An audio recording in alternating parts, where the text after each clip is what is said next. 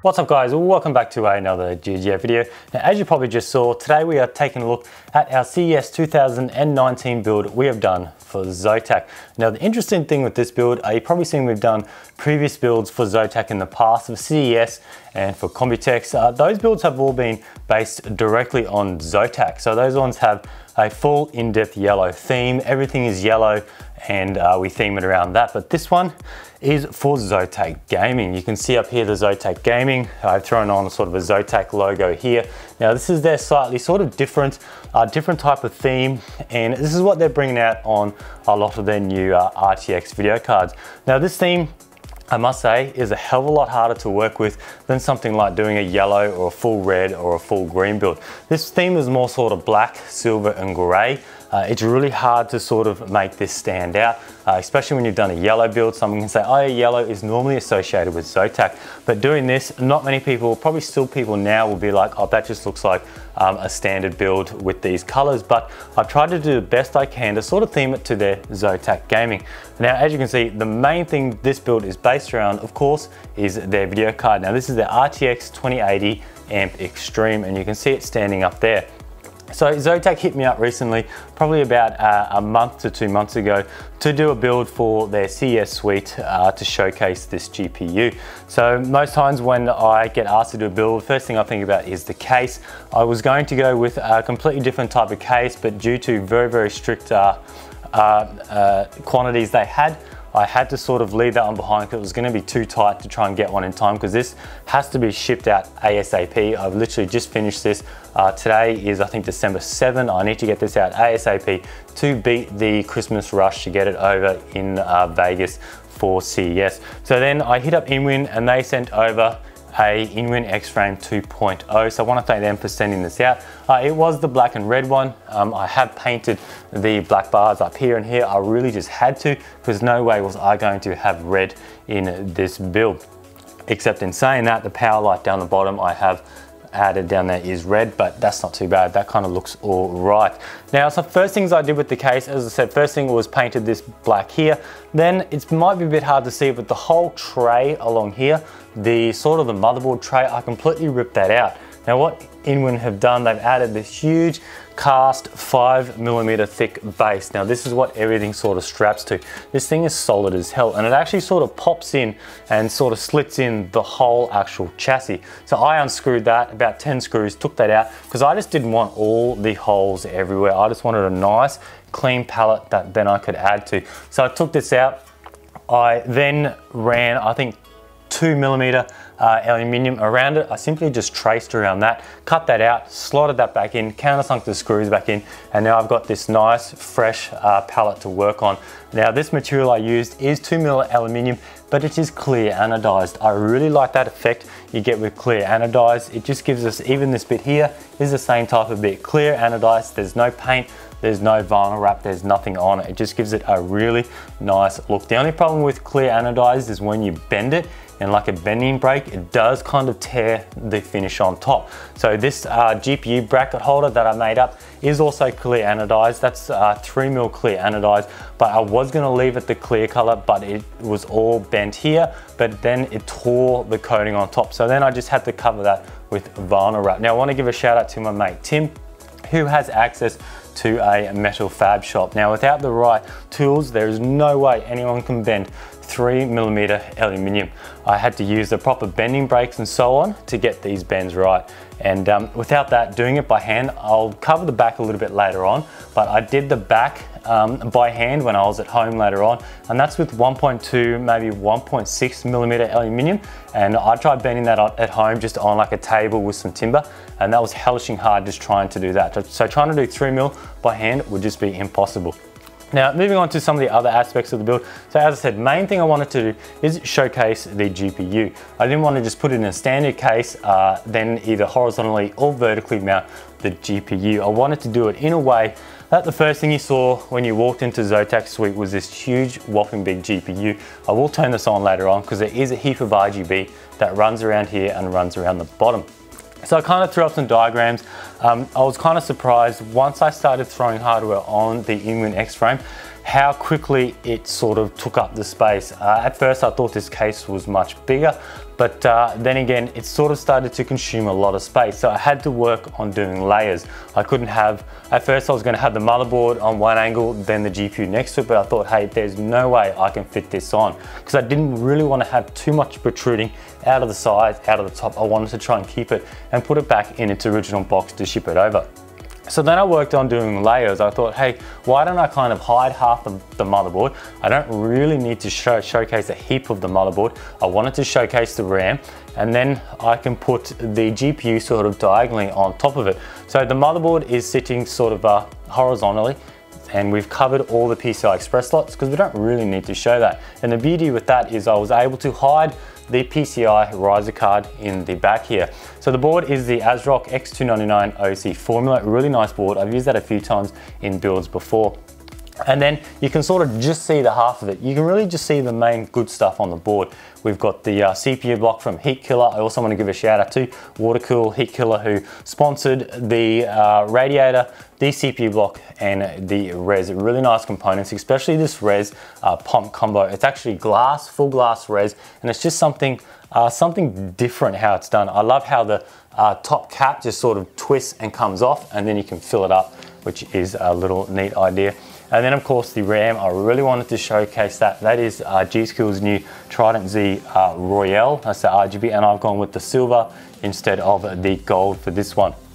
Now moving on to this bracket, this was probably the most trickiest part, trying to design this bracket to sort of work together with the case and then to hold the GPU. So as I said, 3mm aluminium, it's actually got sort of a right angle sort of a lip on here which secures it to the case with M4 bolts, and then it was a matter of just strapping or putting the GPU on. Now unfortunately, a lot of times when I mount video cards like this, I've done a few builds where it sits flat on cases. I can normally find holes in the back plate where I can take the black back plate off. I can put my put like riser screws in, then I can put the back plate back on and then screw it on. But this one had no spare holes.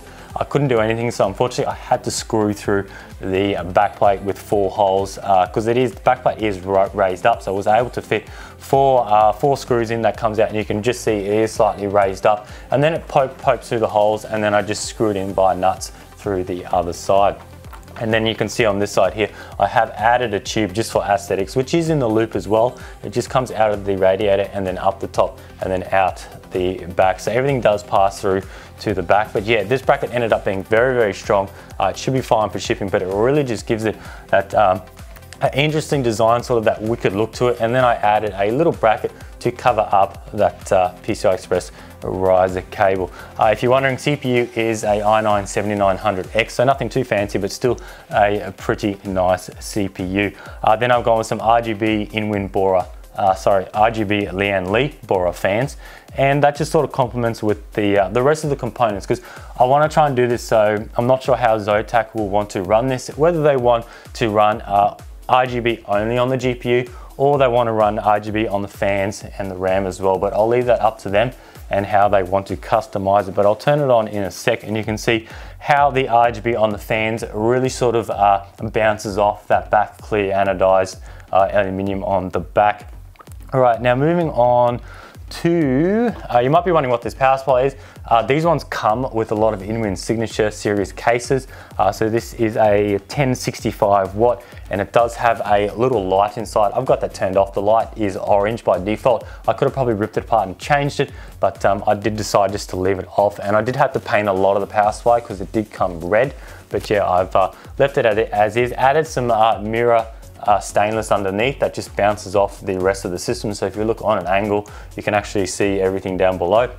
And then I got on with some really nice cable mod sleeved Pro cables. And I must say their new bridge cables you can get for their GPUs are just divine. Just the way how they are joined together. If you're not familiar with the bridge cables, simply just the cable comb joins the two together. So if you have a 6 or an 8 pin, the cable, the cable comb just joins both of them, which makes it a nice clean look. Instead of having two separate cables, then you got to try and sort of join them together and run them around the back. Whereas this one, the cable comb does all the job for you. Moving on towards the back. The back was quite interesting. I really wasn't quite sure what to do here.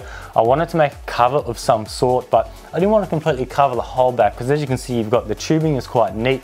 The pass-throughs for the runs, we've got 1, 2, 3 runs here, and then this is some sleeving for the fan cables. But I also wanted to show off the sponsors as well by putting some logos on the back, because I sort of had a feeling that normally when you do a build for ZOTAC, they'll also take the build to their party on one of the nights. They have quite a large party where all their sponsors come together and all the media comes together. And I remember last time, one of the times I had to build there, and it's actually kind of out in the open. So I wanted to make sure that the whole system 360 degrees looked really neat. So I came up with this cover, and this is the one I bent from home. All this material, aluminium. I think it's 1.2 or 1.6 mil, and this was really hard, just trying to bend this by yourself without any tools. So I sort of just did some diagrams, worked on cardboard, and then just came up with this design, then vinyl wrapped it. Then I've added some RGB strips up in this one and in this one, and it gives a nice subtle glow. It probably comes a little bit overexposed on video, but yeah, it does have a really nice look to it. So I'll turn it on. As I said earlier, I added a little power button. When I designed this, I just sort of designed this cover as is, and then I had this whole area down the bottom sort of spare, and I thought, hey, why don't I put a vandal switch in there, so then I can use it as a power button. Then I added some vinyl decals around it and so on. So we'll just turn this on, and you can see that GPU does, I don't know, goes yellow at first and then it goes to its RGB. So I've set this as straight RGB, but you can do a whole lot of stuff in their new Firestorm software. All right, so you can see the fans. I'm not sure how well you can see that bouncing off the back of the motherboard tray, but it gives it a really nice look, like it's sort of a waterfall of RGB. So not too much RGB, the whole system's not going crazy, just the fans down below. You've got that gorgeous G.Skill memory. Right, and one thing you're probably running is the coolant. Yes, I did go with the PrimoChill Vue. This will only be used for about a week during CES, so it will hold up then. I have run the appropriate prepping. I ran their SysPrep for their Primo Prep for 72 hours, everything like that. So I've done that before for show builds, and I've always managed to get a week out of that coolant, even longer, but I've never really run the coolant any longer than that. I just use it for the shows that they go to. Now moving on to the back.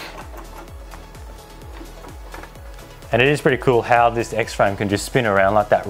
Perfect case for a show like this. Like they can, the ZOTAC reps can just sort of move it around, do whatever they want, providing the cable doesn't get pulled too tight. And now you can see the RGB coming off there, down there, and then up there. So they might want to change this to white or so on, but it's really up to them. Spin it around.